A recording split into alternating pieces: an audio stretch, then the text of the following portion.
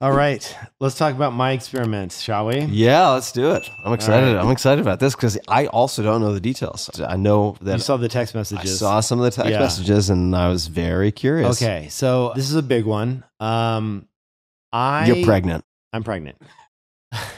What was the one where Arnold Schwarzenegger got pregnant? What was that?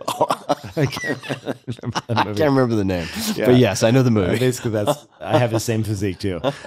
So basically, for people that know me or don't quite know me, like, I've done a bunch of stuff in terms of being like an entrepreneur and an investor and these different things. And one of the hats that I put on, a couple of years ago was dabbling in the world of Web3.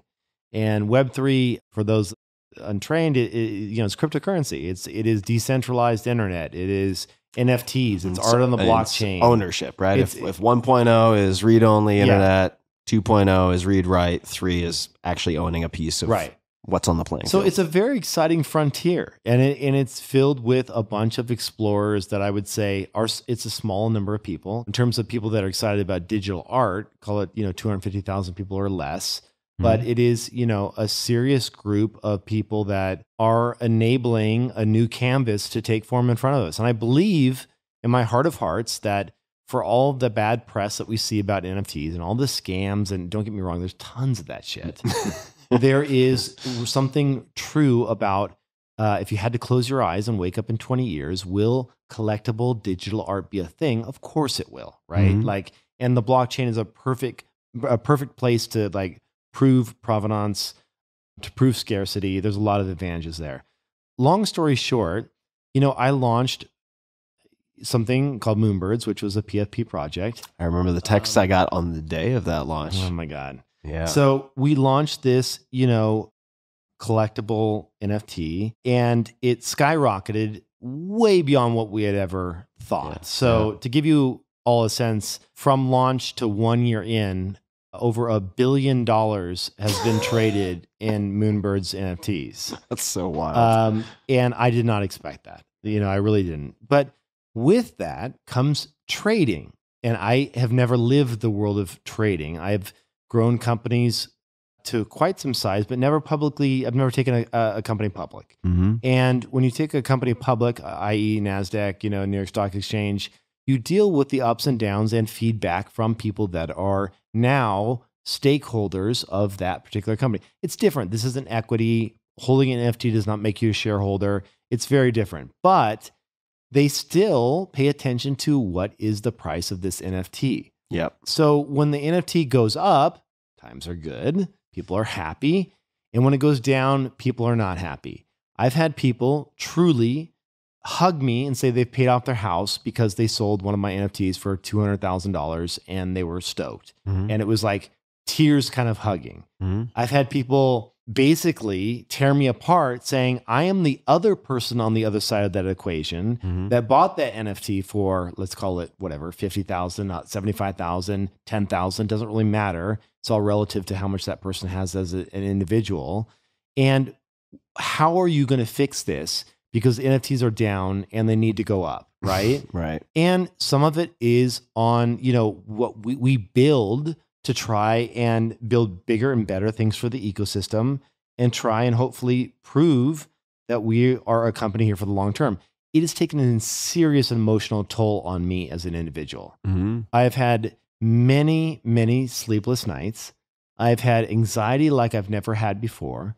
I've had to work with therapists, and I've had to reach out to my primary care physician and get anti-anxiety medicine, which I've never had to do before. I have had some dark moments, with some not dark like in suicide, but dark as in, it's destroyed me because I've always considered myself an honest person. I've never been here to screw anyone over. You're also a very, I consider you to be an empathic feeler. Maybe the right word is like you're a deep feeler. I am right? a feeler, for so sure. For sure. If something like that is sitting with you, you take it very personally. And I remember when you had like stomach issues for so long. Oh my God, IBS related issues. Yeah. And so this year I've been, treated multiple times for, these types of issues with physicians all kinds of things. They discovered, the high blood pressure thing was discovered because I have a brain aneurysm right now. That's on the smaller side, and they're watching it, and I'm fine. But those grow the more stress you're under, because the more blood pressure that builds up, the larger the aneurysm can grow.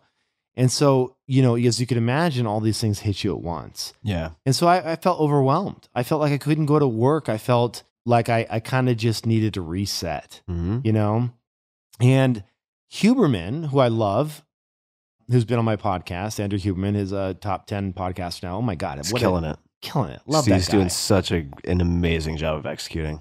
I don't think I've seen anyone better at doing monologues and the way that he can do them about scientific topics. I mean, just if you haven't subscribed to Huberman's podcast, I mean, it's along with Atia's, a top 5 medical podcast to subscribe to, along with Rhonda Patrick. I mean, they're all heroes. Huberman did a couple hour episode on ketamine therapy, and ketamine therapy, it's used for PTSD, it's used for severe depression, and it's used for anxiety. And it sounded really interesting. It rewires neural pathways, and Huberman's episode, highly recommend. I'm not a scientist, but he is. And he goes in depth about what it actually is doing on the brain. And I always thought of ketamine clinics as being these shady places, these places where, there are real people with real addictions that they treat. If you're hooked on everything from amphetamines to, any type of serious addiction problems, they see these types of people, and also people that are about to kill themselves, like really suicidal. Like if you go to an emergency room right now and you say, I'm going to end my life in the next 10 minutes, they will most likely treat you with some type of ketamine to just like get you out of that state. It's a very common emergency room Hail Mary to like get you back into a state of like just being, okay, I don't want to end my life right now. And now we can work this out, or take you to an institution where you can get help. So I was never there, but I got to the point where I was like, I need to do something dramatic and different. And I need to reboot because I can't take the comments I'm getting on Twitter. Now, did you see the Huberman episode organically? Did someone send it to you? Organically. Yeah, You just came across it. It just came across it, and I was like, oh, I've always been interested in ketamine. I'd heard about ketamine in a recreational setting. And, sadly, who was the friend? Matthew Perry. Yeah, Matthew Perry, just toxicology report came back and said that he was on ketamine when he drowned. But we can get into why that is in a minute. But let's focus on your personal experience. And I'll just say also, ketamine and jacuzzis or pools or water do not mix. Exactly. There are multiple fatalities. Don't mix those two things. Well, when you go under ketamine, you are literally sedating yourself to where they can give you surgery. It's a dissociative anesthetic. Yeah. So what my doctor has told me, the ketamine doctor, she's an emergency room doctor that did my treatments, is she said to me that if you came, she was a 10 or 15 years emergency room doctor. And she goes, if you came in and you had like dislocated your hip, she goes, I would give you what they call a bolus dose. Is that what they call it when they? A bolus is right. I mean, they're giving you a lot at once. Basically. A lot at once. They just like push it all in, right? Yeah. And she's like, I would give you that to about like, I can't remember the exact X, but it was a multiple on what they give you for therapy to put you under so I can get that hip back into place. And then you wake up feeling fine. Unfortunately, with Matthew Perry, he took a dose that was equivalent of subconscious fainting, falling asleep, drowning type dose. And they said, the toxicology report, I read it, he had that level in him that would have put him in that state of kind of like passing out, right? Yeah, drugs and water don't mix, folks. Don't mix. Anyway, so it wasn't my point. It wasn't the fault of the ketamine. It was he was using it recreationally versus under supervision of a professional, which is what is needed. So I found this clinic in LA. They literally have the set and setting right. So they're all about like you come in, it's just beautiful, comfortable, peaceful music, really relaxing, reclining chairs, eye mask because it's important to go inward. It's not about just getting this therapy and looking around the room. Music with like drums and beautiful, like sometimes I pick my own playlist. I did a little bit more like chanting, you don't want like lyrics or, anything to distract you. And they have you hooked up to a blood pressure cuff that measures throughout the time, a heart rate monitor, like really professional setting. It's called Golden Afternoon is the name of the clinic in LA. It's an amazing name. It's an amazing name. And the doctor there, top tier, school emergency room doctor, is legit as they come. Mm-hmm. So I felt really comfortable because, a lot of this is about setting and comfort. Yeah. And safety. And safety. Yeah. So I went in there and I was like, I'm going to give this a shot because, Huberman convinced me that this can help me with anxiety. Mm-hmm. And so, I laid down in this comfortable chair, turn on the heating, like they have a heating element in the chair, tilt you back a little bit, put on my noise canceling headphones. They gave me an IV, and IVs does sound hardcore, but for people like you and me that do IVs or do blood draws every other week, who cares? I don't care about this shit, but it does sound hardcore to most people. Mm-hmm. They gave me an IV, and, I closed my eyes and I went to a place, man. I went to a place. And it's a beautiful place. And it made me, over multiple treatments, and I did 8 in total. And they normally do 6 for depression, which is really interesting because she said that it's typically anxiety is harder to treat than depression in her experience. Mm-hmm. And they gave me 8 in total, and you do 2 per week.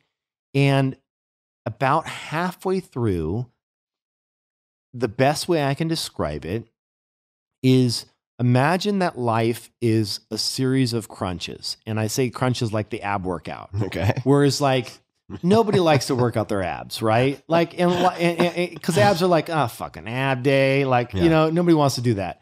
And I didn't realize it, but I had a 35-pound weight on my chest the entire time I was doing ab workouts. Mm. And it took that weight off. And I still have, and it's been weeks later, a bit of grace and lightness to the way I'm carrying myself throughout life that is just a peace that I haven't felt since I was probably 10 or 12 years old. Were you interacting with anyone in those sessions, or was it all internal? No, it's all internal. So it's headphones on, music, eye mask. The entire session lasts for about an hour and a half. They have a camera that's watching you. If anything comes up, one time I had my music accidentally stop and I raise my hand, they're in there within 30 seconds. Mm-hmm. They bring you hot tea when you're done. They let you take your time to slowly kind of come to, and then you can literally walk out of there and carry on with your day. Mm-hmm. And the first session I was like, okay, that's beautiful. Second session was a little difficult. Imagine it's kind of loosening up the plaque in your brain and rewiring circuits, and it's not always going to be easy. But I remember the 6th session, I just walked out there and Dr. Jen came in and she goes, "How are you?" And I said, "I could run a marathon right now. I feel amazing. I feel like a weight has been lifted off my chest. And this is such important work that you do. Such important work, because it's not about there's not an addiction to the substance. I don't need to go back. Some people go back for boosters, depending on what they have.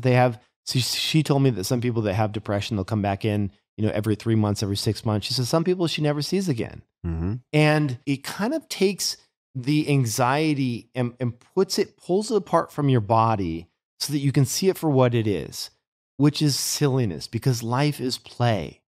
And when you realize life is play, and we're all here just trying to figure out our shit. Yeah. Why are we taking it so seriously? Yeah, there's a lot that just does not matter. It doesn't matter.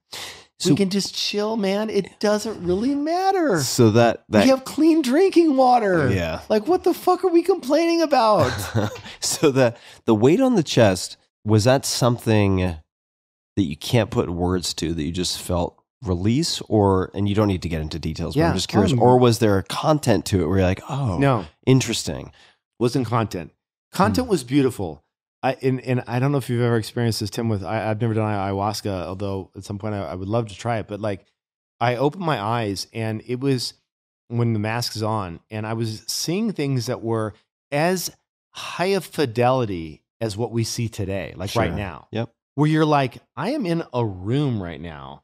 And I felt very present. My dad's passed away. I felt very present with a father source there. At times, I felt very connected. At one point, I saw the entire world, and I saw how small I was. Mm-hmm. And I was just immediately gave me this sense of just gratitude for that, being that little speck, but also at the same time, not having to take and carry the burdens of the world on me for being that little speck. Mhm. And so there's bits and pieces of that, but I would say at the end of the day, when you come out of it, it's not like you had this epiphany. It's more like Dr. Jen calls it the ketamine's time on, she calls it time on brain. How can we make this sit and do the rewiring on your brain and give you time on brain with the drug and the compound and let it do its work? And so it was a lot of surrendering. It was a lot of saying, you do what you want to do. I don't care where you take me emotionally, mentally, whatever. It doesn't really matter. It's time on brain with the compound. And after a certain number of sessions, you just feel this natural lift and lightness. And it felt like, I'm not a ballerina, big surprise, but it felt like a little bit of like walking through life is a little bit of a dance now than it is such a struggle. It makes me super happy, man, to hear that. It feels amazing. And I remember getting the text, some of the texts from you, and I was excited to have this conversation, which we haven't had. This is the first time we're talking about it. It is.